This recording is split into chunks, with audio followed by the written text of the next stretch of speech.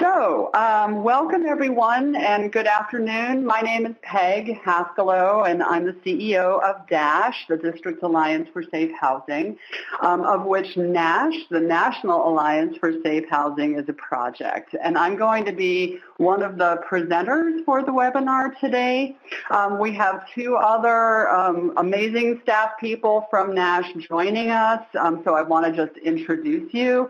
We have Larisa Kofman, who is the director of NASH with us, as well as Suzanne, who is DASH's Director of Training and Technical Assistance. So the three of us will be presenting this information to you today, and we're really excited to get started.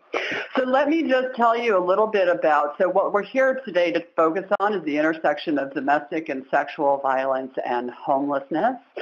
And let me tell you a little bit about NASH first, and then we can dive into the topic. So NASH, as I mentioned, is a project of the District Alliance for Safe Housing, which is a local safe housing program here in Washington, D.C. NASH is a national training and technical assistance project that was launched in October of 2015.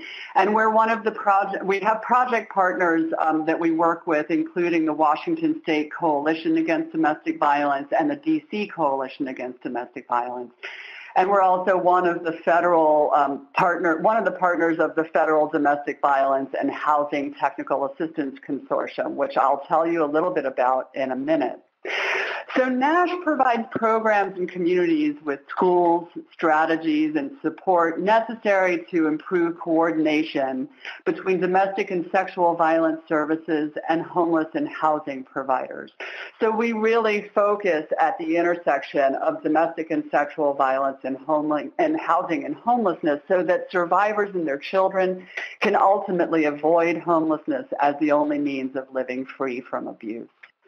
We offer a number of different kinds of technical assistance that on various topics, including focusing on coordinated entry, helping to build collaborative relationships, focus on trauma-informed practice, rapid rehousing, housing first, flexible funding, as well as federal, state, and local protections. And we'll touch on a little bit of those topics in our webinar today. As I mentioned, we're part of the Domestic Violence and Housing TA Consortium, which is a mouthful, but that was launched in 2015, and it's a consortium that provides training, technical assistance, and resource development at the intersection of domestic violence and sexual assault and housing and homeless services. It's funded and supported by a partnership, which to me is a really remarkable thing, between the Department of Justice, Office for Victims of Crime, and the Office on Violence Against Women, as well as the Department of Housing and Urban Development and the Department of Health and Human Services FIPSA office. So it's an MOU between those four federal agencies. And then the technical assistance team that is providing support to those federal partners includes NASH, as well as the National Network to End Domestic Violence, the National Resource Center on Domestic Violence, and Collaborative Solutions, Inc., which is a HUD technical assistance provider. So altogether, we work to build and provide technical assistance to both homeless and housing providers, as well as domestic violence and sexual assault service providers. One of the new resources that we launched this year that we're very excited about is our Safe Housing Partnerships website. You can find this at safehousingpartnerships.org, and it's a website that offers a lot of information and resources around the intersection of domestic and sexual violence and homelessness and housing. It has a great deal of training information, white papers, briefs, research papers all around this intersection, and is really the first clearinghouse of its kind to pull all of that information together. So if you're looking for additional information on this intersection to help you, definitely go to the website. It's well organized and has a wealth of information. So today we're going to be looking at the intersection of domestic and sexual violence and homelessness, and we have a few learning objectives. The first is to understand the specific barriers that survivors face to accessing and maintaining safe housing. We hope you'll be able to explore the myriad responses to survivors' safe housing needs, ranging from legal protections to innovative housing program models and partnerships across the homeless and victim service sectors. We hope you'll understand the role of the homeless service system and opportunities for partnerships between victim service providers and homeless service providers, and that you can share capacity building tools, trainings, and resources for homeless housing and victim advocates available both through NASH and through the Domestic Violence TA Consortium.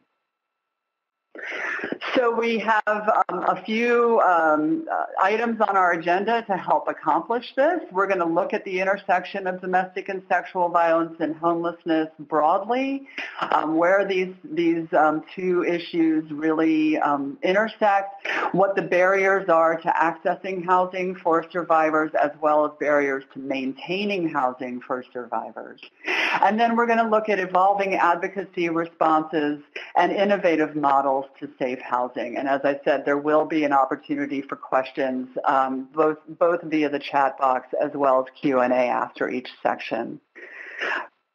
So before we get started, we just wanted to do a poll and find out who is in our audience. So if all of you can go ahead and let us know if you're calling in from a homeless organization, a domestic violence organization, maybe a sexual assault organization, or a government entity or national organization. This will really help us understand who is participating. It looks like we have mostly domestic violence organizations participating, as well as a handful of sexual assault organizations. Welcome, and some government and homeless service organizations. So we're really pleased to have you all here. And we've got a few national organizations too. This is great. So we've got some really great representation. And then is your organization part of the continuum of care? It looks like the majority of you are, about 64%, which is fantastic, and that about a third of you are not participating in your continuum of care. So this is really good. We've got a really great broad section here. Thank you. How do I close out and move on? Okay, great. Thank you. So, and I did want to mention before we dive into the meat of this issue that that as we're talking about this, I really want to acknowledge our project partners who helped us develop this material and whose input we really couldn't have done this without, particularly Linda Olsen from the Washington State Coalition Against Domestic Violence, and Kris Billhardt, who is a national expert on homeless and domestic violence issues and who is our technical assistant specialist with NASH. So I just want to give a shout out to both of them as well. So as we look at what our common language is as we're talking about these issues, we just want to make sure that everyone has a consistent vocabulary. When we talk about homelessness, we're talking about an extreme end of the continuum of housing instability. So the federal government considers individuals and families experiencing homelessness to be those that are literally homeless or living somewhere that's not meant for human habitation.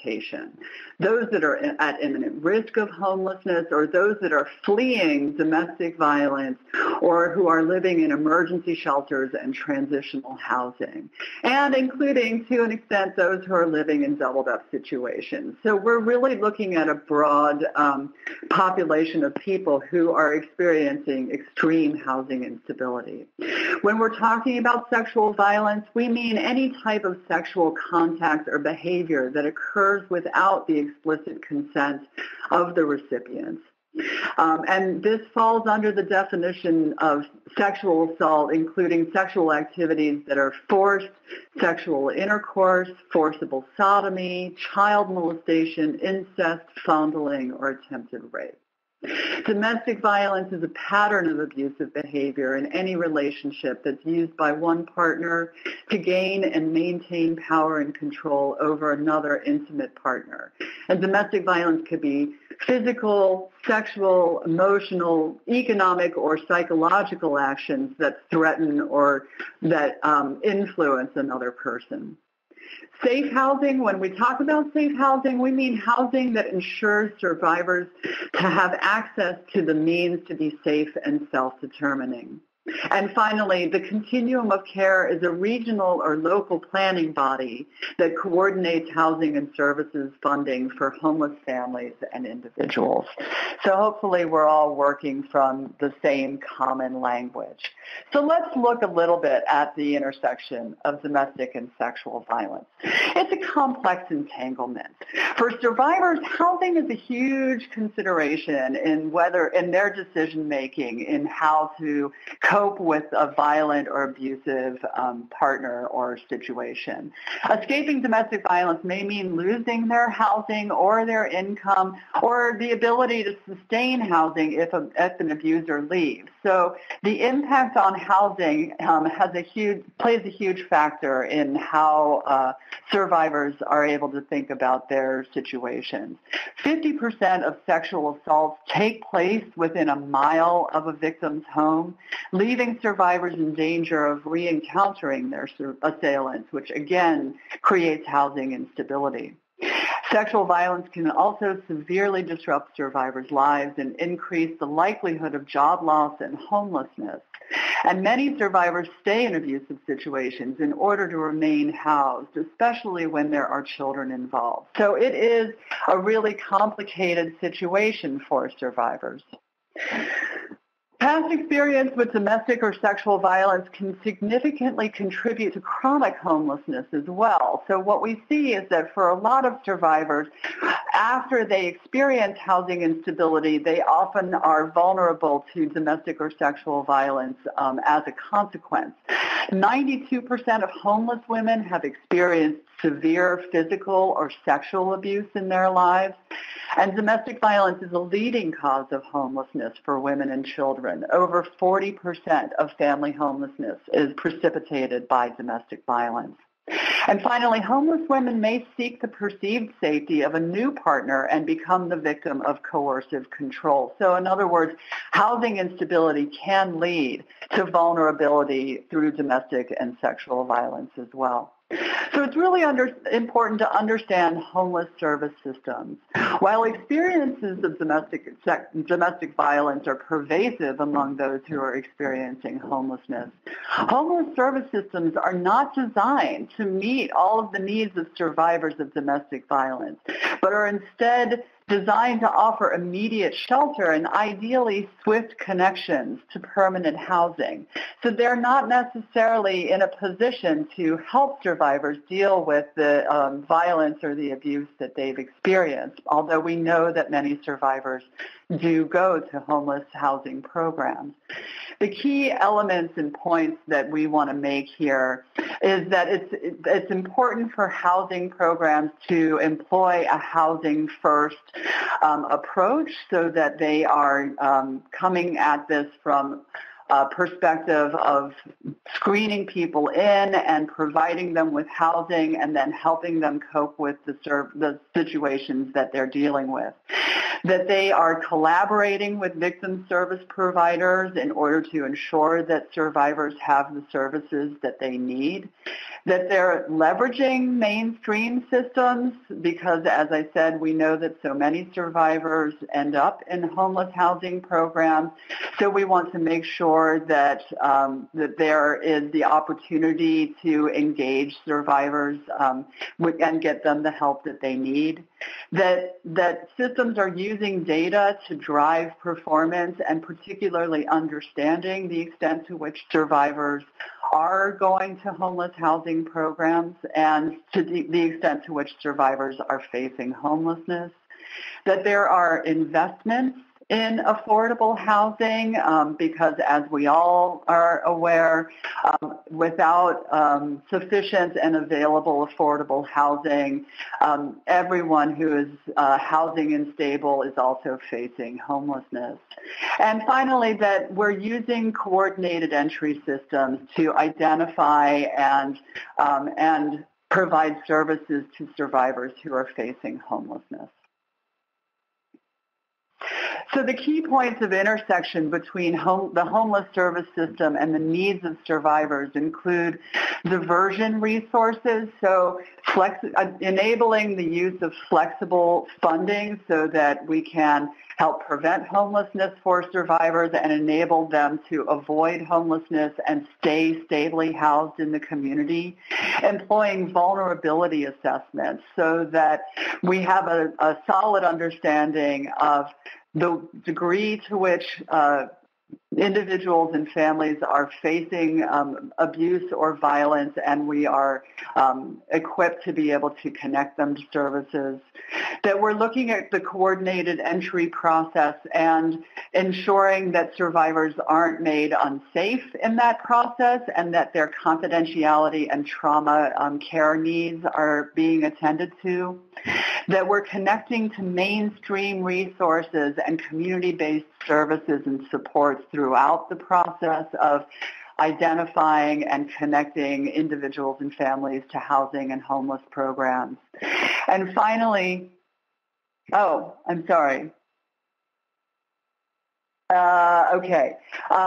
finally, that we're providing tailored services that we're providing tailored services to survivors to ensure that they have access to their unique needs of providing safety and confidentiality and trauma-informed care, and ultimately that they have access to permanent housing. Survivors who can't maintain their housing are highly vulnerable to re-abuse, as I mentioned before, and domestic and sexual violence interferes with access to housing and with survivors' success in maintaining it. So that vulnerability to abuse and violence creates a situation for survivors where they have difficulty getting into safe housing as well as keeping that safe housing once they've gotten it. Abuse may be ongoing, and abusers often persist in attempting to sabotage survivors' success with maintaining housing. So this is, an ongoing issue for survivors. And then economic abuse is often a part of domestic violence as well. So what that looks like is preventing resource acquisition for survivors, preventing him or her from going to work, sabotaging their jobs, interfering in their education and skill building, or tampering with their child care. It prevents their resource use, so withholding bank account information or denying access to money, and can also look like exploiting resources, so generating debt in survivors' names, deliberately failing to pay the bills or ruin a survivor's credit and damage their housing unit, or using household income for other things such as drugs or alcohol or gambling. So all of these types of economic abuse can ultimately result in a survivor's homelessness and housing instability. Other intersecting issues that can compromise stable housing include the trauma impact, and we talked about this a little bit, the ongoing impact that abuse and violence have on survivors' lives, the ongoing legal issues that can result from that, fears around child custody and deportation, which are also associated with ongoing legal issues, isolation from social support, so keeping survivors from being able to have connections with their families, their faith communities, or their social networks so that they can move on after being in a violent situation. Stalking is prone by abusers, so abusers may continue to stalk survivors even after they've separated in order to, create further fear of risk and housing instability. The employment history, as we mentioned, can be sabotaged. There may also be criminal records that result from the abuse that can create housing instability for survivors, or chemical dependency. And as we mentioned before, bad credit or inexperience with handling money can complicate a survivor's ability to maintain housing. And finally, there's the fear of abandoning household pets. So for some survivors, they may not want to try to get out of an abusive home if it means that they can't take their pets with them, which is another complicating factor. So as you can tell, this is a really complicated intersection. It's something that we're very concerned about, and I'm sure that you all are working on too. Before we dive into the barriers specific to accessing housing, I just wanted to see if anybody has any questions.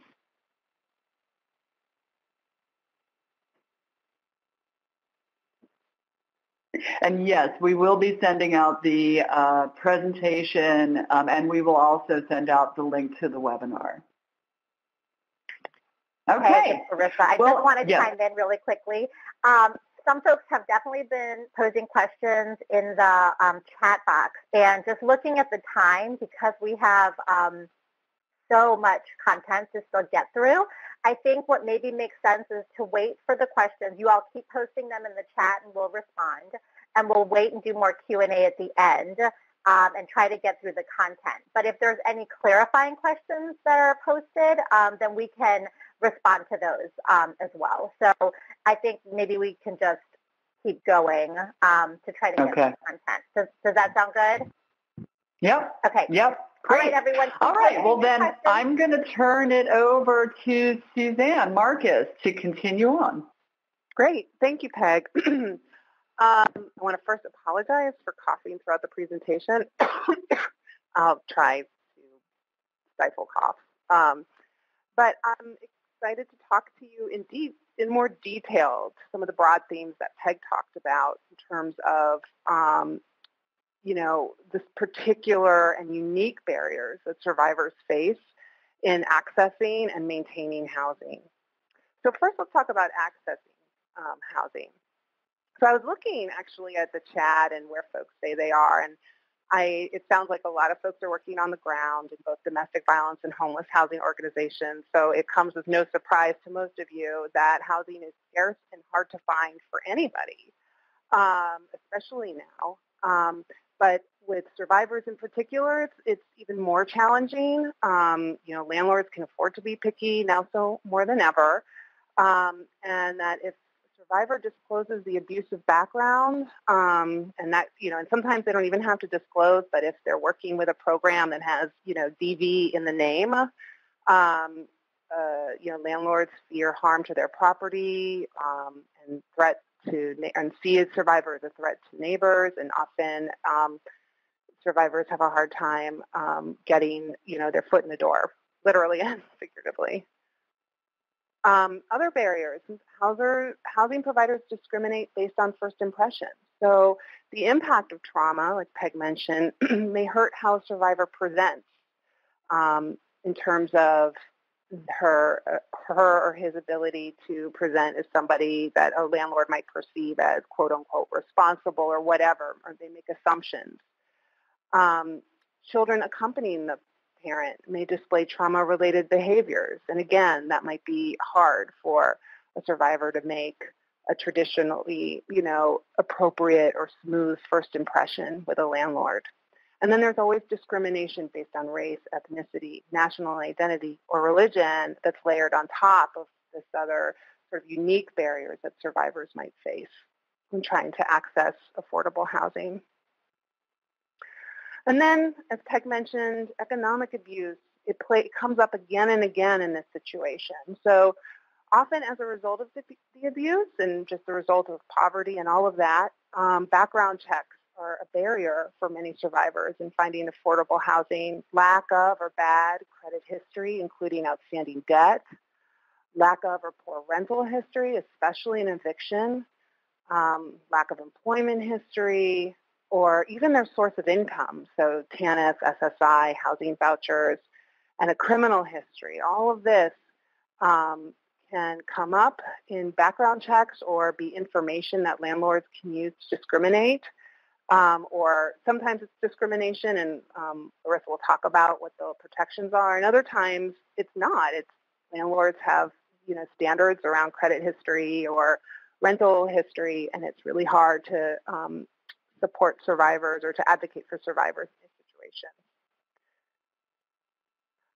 Another barrier is access to transportation, and this is particularly true, and folks on this call who work in rural areas probably know this more than me and more than a lot of folks, but that lack of transportation is a huge barrier in so many ways, but particularly to finding affordable housing or getting, housing in a location there. They can also access other resources. And pets can be barriers too.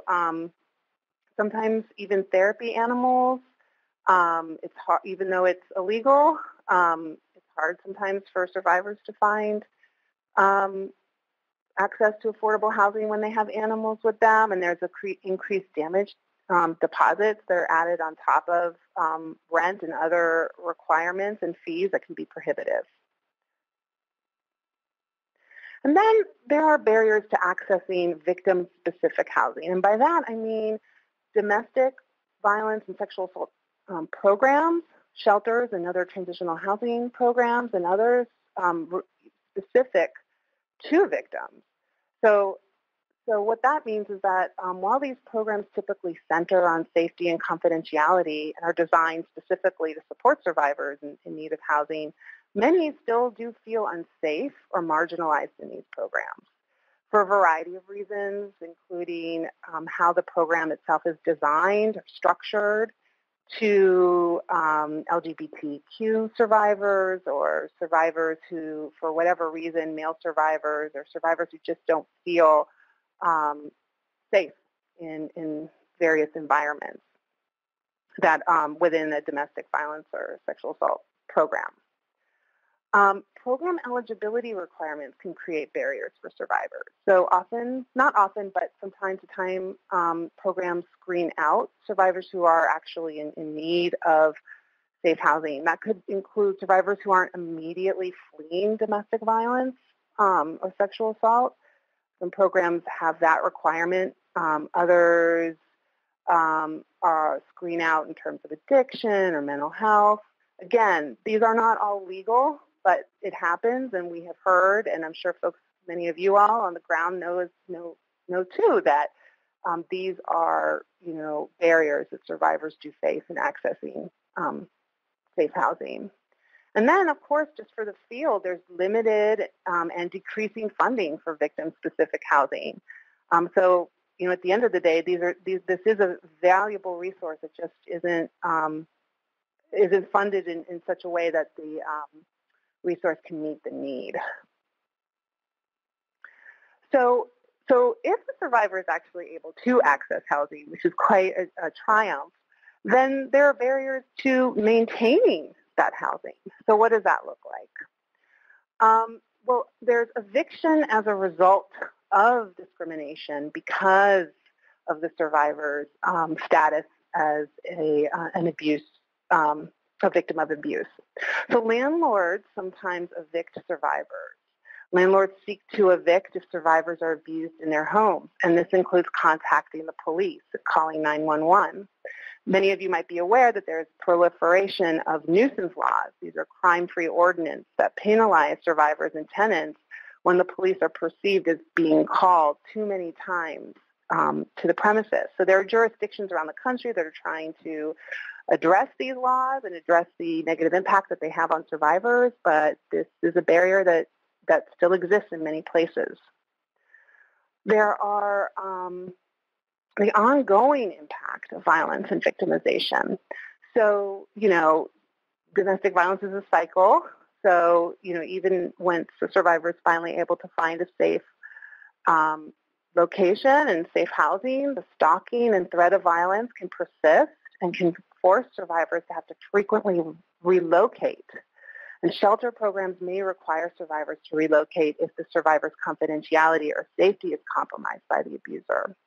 And again, that is very frustrating for a survivor, especially if, finding that program to begin with was and often is a challenge. So to have to relocate just adds, yet another barrier to stability.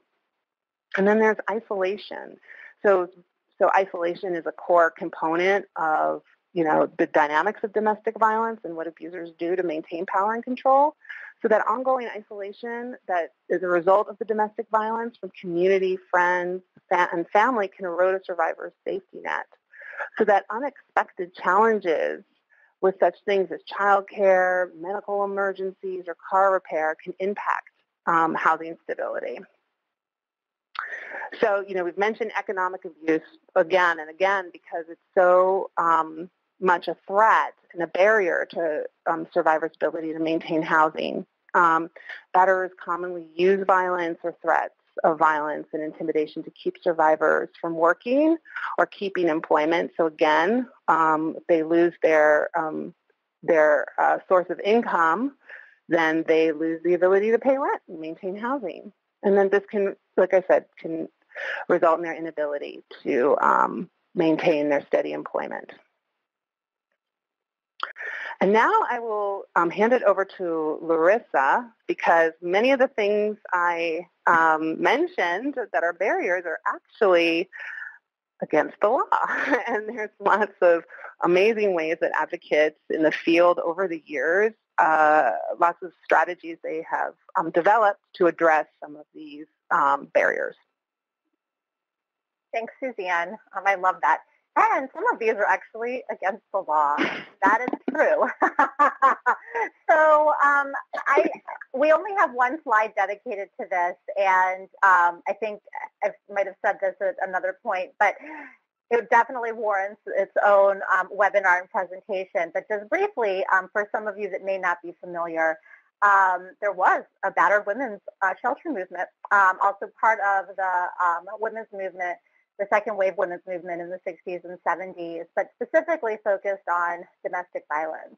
And essentially because of the years of advocacy around all of these different issues, there was movement. There was a movement in terms of law enforcement response, and there was movement in terms of criminal justice system response. And then inevitably, there on the state and local level, and inevitably, there was movement on the national level. And some of you may be familiar with the Violence Against Women Act. Some of you may be more familiar than others. I'm going to give some highlights momentarily.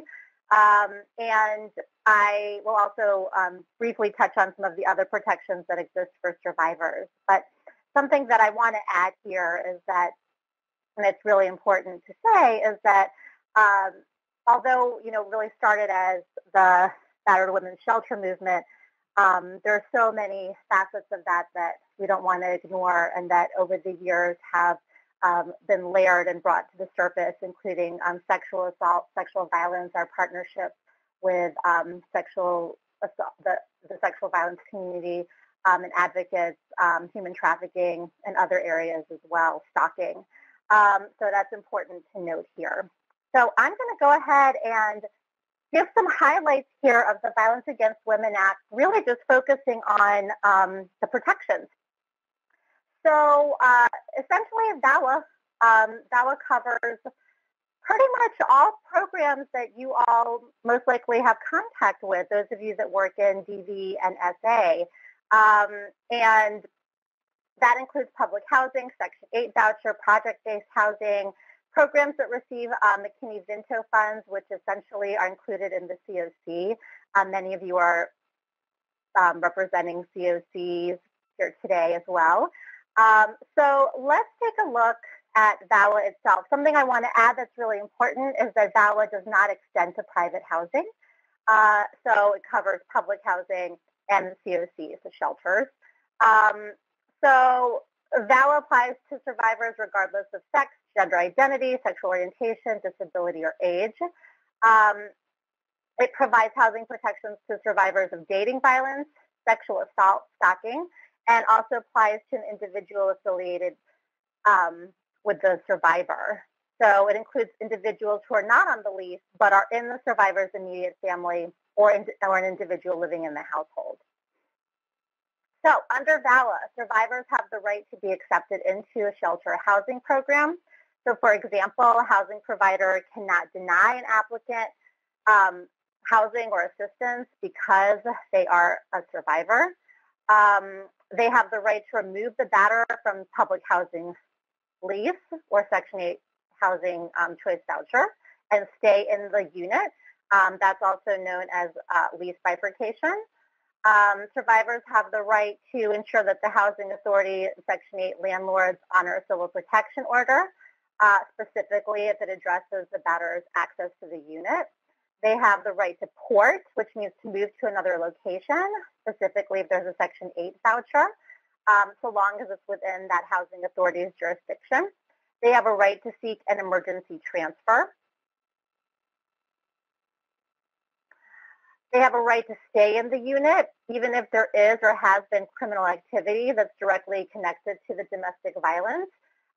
They also have a right, I'm going to just add this in here because it wasn't mentioned earlier on, but it's important. I know many of you have confronted this or may confront it. They have a right to have access to the unit if they apply to be in that unit, even if they have a criminal history or criminal record, as long as that is connected to the domestic violence. So that's part of the discrimination protections that exist for survivors. So if the criminal record or criminal history is connected to domestic violence, then they cannot be denied access or should not be denied access to that unit. They have a right to confidentiality of information about the DV, dating violence, sexual assault, or stalking. The information can only be shared if requested by the survivor in writing and is required for use in an eviction proceeding or by law. Other protections include Fair Housing, the Fair Housing Act, Title VI of the Civil Rights Act, the ADA. And important here to note that on the local and state level, there are many of you out there that have additional protections, and sometimes they also extend to private landlords. Really important for you all to become familiar with what you have on the state and local level. Those are great tools as advocates and tools for survivors to share with them. Some of you have eviction protections, early lease termination, the ability to get out of that lease, the ability for a survivor to ask to have her locks changed, not be charged more money than someone else who would make that request, the ability for a survivor to ask for reasonable accommodations in restoring or improving security and safety. Also extended fair housing protections, that's the anti-discrimination protections. So that's my short there on the Violence Against Women Act, some of the other federal protections, and some of what you all may have on the state and local level. I'm going to shift into strategies and approaches for removing barriers to safe housing. So resources have largely focused on emergency shelter and temporary housing. And as many of you know, shelters and transitional housing are only a temporary solution. In fact, one of you asked early on in the question discussion, when is the best time to let survivors know or talk to them about housing? Is it when they get into shelter? And actually, I'm going to bring that out during Q&A because it's an important question. So there's been a growing emphasis on expanding and broadening the movement's focus from crisis shelter to creating access for survivors throughout the housing continuum. So with the housing protections in play, there are ways for survivors to keep their current housing or find housing and not be discriminated against. Providing flexible funding, programs that provide flexible funding to survivors can often help them either get access to housing, get a unit, or stay in a unit. And some programs offer mobile advocacy as well. So helping survivors remain in their homes if they choose, very important. A couple of safe housing options that have grown over the years. So safe, rapid rehousing and flexible engagement models. Domestic violence housing first, the Washington State Coalition Against Domestic Violence model. Peg mentioned Linda earlier, who contributed to this webinar and is also with GDIV as one of our project partners. Safe emergency and transitional housing, safe permanent supportive housing, safe subsidized housing with services available. So looking at enhancing safety and access for survivors within the homeless and housing system. So looking at coordinating assessment and entry systems to make sure they include safety and confidentiality for survivors. Many of you are connected to your COCs. Uh-oh, I just lost my connection to the webinar. So give me a moment. I'm going to keep going based on my PowerPoint, and then I will chime back in to get full access. So, okay, we can hear you. I got it. Okay, good. Okay, so many of you are connected to your COC or part of your COC, those of you that are domestic violence and sexual assault providers. It's really important to build those relationships. I know for many of you, you've had them for some time, and for some of you, you don't have them just yet. And vice versa for folks in the homeless community, who work for homeless organizations, homeless providers, working with your local and state level domestic violence and sexual assault programs, extremely important. That's how we're able to keep the safety and confidentiality at the forefront, and making sure that survivors, making it safe for survivors who disclose, considering trauma-informed assessment, trauma-informed practices, physical space and privacy, very important. And creating access, is what I just mentioned, to DV and sexual assault services throughout the housing and homeless system. Creating confidentiality. This also is something that warrants its own webinar, and something that you all can hopefully look forward to in the coming months, that we'll be providing support around, and many of you are already receiving some support around. And that has to do with data, the data systems. So providing survivors the option to opt in rather than opt out of central databases and other client systems. That's not just coordinated entry, but many of you may think of coordinated entry when you hear that. Understanding that victim service providers, what they can and can't disclose, and developing comparable databases for survivors rather than utilizing HMIS for survivor data and information. And extremely importantly, and the last content slide for us before we go into Q&A, is enhancing partnerships between the field. Really utilizing DV experts to help with safety and privacy issues, making services accessible across the field, making housing resources and housing tools available, and having DV and sexual assault programs provide ongoing input as to how homeless and housing systems can work for survivors. So those are the big areas that we wanted to cover today, and I'm going to try to get myself logged back in. So I'm going to actually pass this over to either Peg or Suzanne, who still has visible access to the site. Thanks, Larissa. This is Peg again. So as you all see, we've got our contact information there for you, but I think we have an opportunity to ask some questions. If anybody has questions that they would like to ask, they can put it in the chat box. So we have a question from, it looks like, Lynn Rocker. says, recently we have found that survivors are unaware of the Violence Against Women Act housing protections, and although the housing authorities will send the information, they do not explain what the rights provide them. We found that there was an increase in eviction due to damage to the property or police presence. That in turn leads to ineligibility to emergency shelter assistance, eviction on their records, or loss of other types of housing assistance. We have coordinated with our local community legal aid, but often it is too late. Is this something others are seeing? So Suzanne or Larisa, if you all want to jump in. Sure. Well, Larisa, why don't you take it away? I just wanted to add that it sounds like other folks are saying yes, yes, yes. So, Larisa. Yeah. Yes. So, okay. So I will tackle this question. So great question. I think it comes up a lot. It actually just came up recently in some TA that we were providing.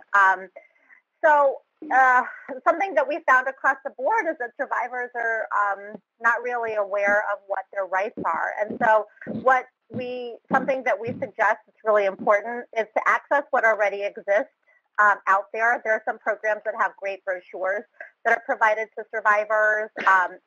NASH is going to be working on a toolkit for advocates with different scenarios, so you can take a look and see if that scenario applies and take a look and see what the rights are for survivors. It's unbelievably important that survivors understand what their rights are so that they can utilize them. So I just want to say, before I get into the eviction piece of the question, the specific part about property damage, that it's something that's at the forefront of our minds in terms of what we can help provide training and technical assistance around. And we hope that the programs who are on right now, who are domestic violence and sexual assault programs, utilize what we provide and utilize what's out there. The National Housing Law Project has a great brochure that is just really simple and just states what the rights are, not just under VAWA, but fair housing in general. So that's a great brochure, and actually I can include it with the webinar slides when I send those out after the webinar today. So I just want to say, Larisa, this is Suzanne. Before you jump into the eviction piece, I would just want to add with those resources, something that DASH has done over the years in terms of getting that information to survivors. So what we do housing clinics in the community, which is one way, to get that information out there, and partnering with the public housing authority. So we used to have information tables with information about housing rights at the place where survivors were accessing subsidized housing. So those are partnerships and opportunities for getting the information out there. Sorry, I just wanted to add that. No, I appreciate that you added the strategy piece on the ground, too. No, that was really helpful. And can you also, Suzanne, just briefly, before I get into the eviction question, can you mention how, the Public Housing Authority and also, I think, generally housing managers are pretty receptive to that kind of collaboration, or we have found? Yes. We have found? Yes. Can you talk about that just a little bit? Very receptive, because not only, in addition to providing the information to survivors, we were helping them sort of navigate the process. So they were actually, the folks in the Public Housing Authority were reaching out to our advocates to help them implement survivors' VAWA protection. So in many cases, our advocates were working hand in hand with them, and we were also offering training for staff, for the Public Housing Authority staff, which was a great benefit to them. So those are partnerships that are sometimes challenging to forge, and we actually did that through a domestic violence and housing task force that we developed to help DC coordinate their advocacy around this intersection. So a lot of really great things on the ground came out of that, and that this partnership with the Public Housing Authority is one of them. Thanks, Suzanne. And I want to add, in terms of the development of a task force or sort of a joint coalition, that there are a couple of communities out there that have something like that specific to domestic violence, sexual assault, and housing that we are talking to. So if you're interested in that and want some more strategies, definitely reach out to us. So now everyone is waiting for the response to the increased eviction due to damages to property or police presence. And the response is that that's not lawful. If the damages are connected to domestic violence, if contacting the police are connected to the domestic violence, it's unlawful under VAWA to terminate the tenancy because it's connected to domestic violence, and that's essentially discriminating against the survivor because of the DV. So it is not lawful. There are some great demand letters out there for advocates who are wondering, how do you respond to this? How do you get it? How do you do this before it's too late and the survivor's already evicted and possibly homeless? So there's definitely information that we can provide for those of you that are wondering if, there's a demand letter that you can have access to address that. But that's essentially the answer. It's not lawful.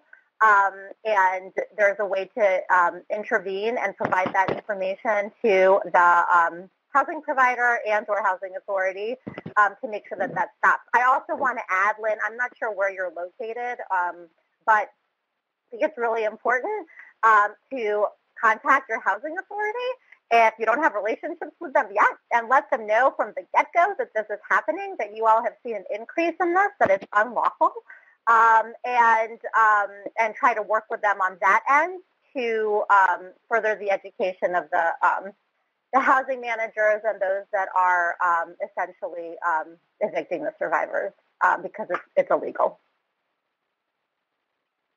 Okay, we had another question from Marcy before Lynn's great question that says, can't HMIS be utilized for survivors by de-identifying them? Do one of you all want to take that?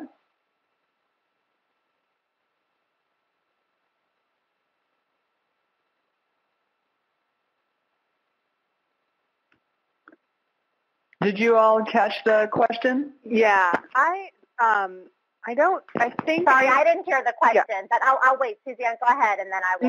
No. It's about whether or not HMIS can be used for survivors if de-identifying information can be incorporated or used. Right. So, okay. So the answer. Okay. Well, so the answer is that it's somewhat complicated, but then it's also simple.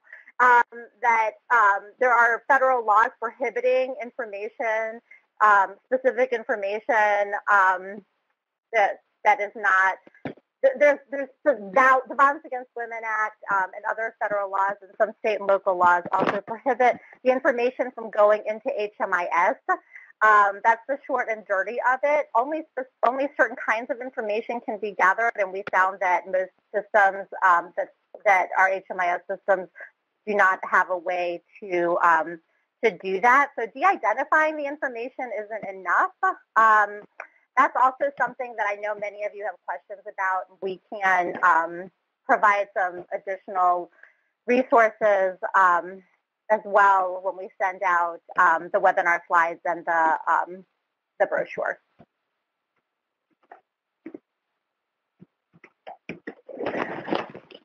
Great. Does anyone have any other questions?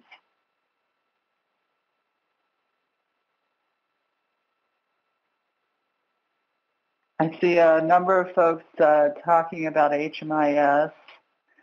There have been some questions about whether or not there will be a training certificate available for this. We can certainly, make one available to folks who are interested. And Larisa, I've offered your contact information as the person to contact to get that. That sounds good. And then we'll connect you all to our coordinator who will send them out. Yes, if you need a certificate or verification that you were part of the training, definitely feel free to shoot me an email. Great.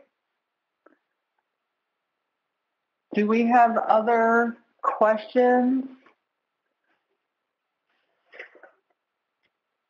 There was someone who was interested in getting a contact for around tenants' rights. Larisa, do we have a contact for that? So tenant rights are really localized on the state level, so we may not have that contact for you, but I recommend contacting your legal aid to find out which organization might be helpful on the ground. And I also just want to add, because I don't want HMIS and aggregate data to just sort of slip away here, because our webinar is really an overview.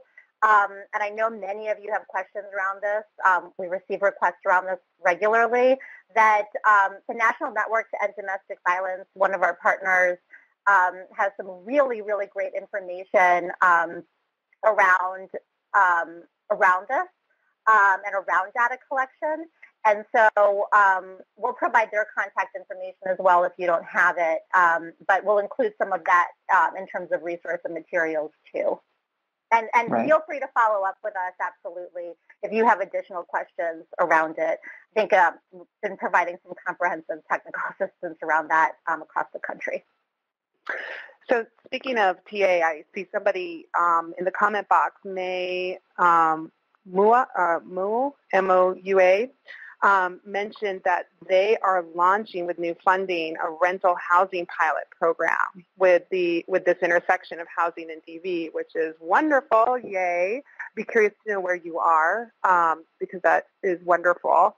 And absolutely, there is technical assistance to provide support. We, as part of this series, and I don't know a part of this NASH series, we have Linda Olsen and Kris Billhardt are going to be presenting a webinar about domestic violence housing first and rapid rehousing for survivors and some of the other pieces that are connected to that, like mobile advocacy and flexible funding, which are really important in rental housing programs for survivors.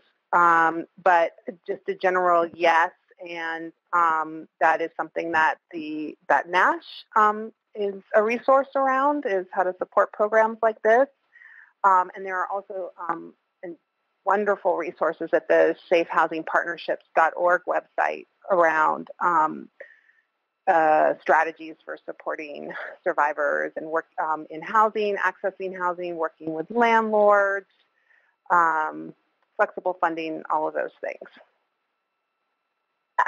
Thanks, Suzanne. Before we close out, I actually want to just quickly respond to one more question. We have 3 minutes. It looks like it got lost in the shuffle, but was just flagged for me. And then I also want to highlight one other webinar that's coming up in December, too, that might interest some of you participating here. So the question is from Michelle, and it is, we recently worked with a client who was able to secure housing in another unit, but there was an increase in her rent. Is that legal? So the answer is, I'm not sure. Was it connected to the domestic violence? If it was connected to the domestic violence, that layers it a bit. It's not lawful to charge someone more rent than you would charge someone who is not a domestic violence survivor. So if that is the case, then there are definitely legal issues with it being unlawful. But I know it's not always that cut and dry. So if you, Michelle, want to reach out to me, I'm happy to chat more. Shoot me an email. The other webinar I wanted to mention on top of what Suzanne mentioned in the resources is an upcoming webinar that NASH is doing with the National Resource Center on Domestic Violence, NNEDV, as well as Collaborative Solutions, Inc. And it's our audience is domestic violence and sexual assault providers, and we are focusing on coordinated entry. So we are doing that webinar in early December, and look out for more information about that.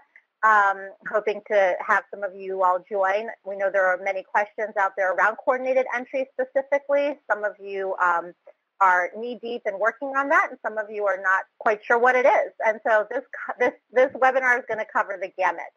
I just wanted to do a quick plug there, and in my last 1 minute, we'll be including an evaluation. We'd love to hear from you, your feedback, what you liked, offering suggestions, and also there's a way to ask specifically for technical assistance and training from NASH on a range of areas in that evaluation. So if you want to do the evaluation, not shoot us an email separately and just put your contact information there with your specific TA or training need.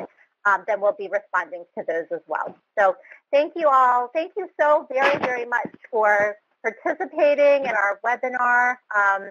We are excited to be hosting many of these. These are our first one of about 11 or 12 upcoming in the next couple of months. So look out for those webinars and new materials that are coming out. And thank you, Peg and Suzanne and the National Resource Center for hosting us on your webinar capabilities and for all the support you provided and for the service you did closed captioning. Thank you so much. Thank you all. Look out for that everyone. Evaluation.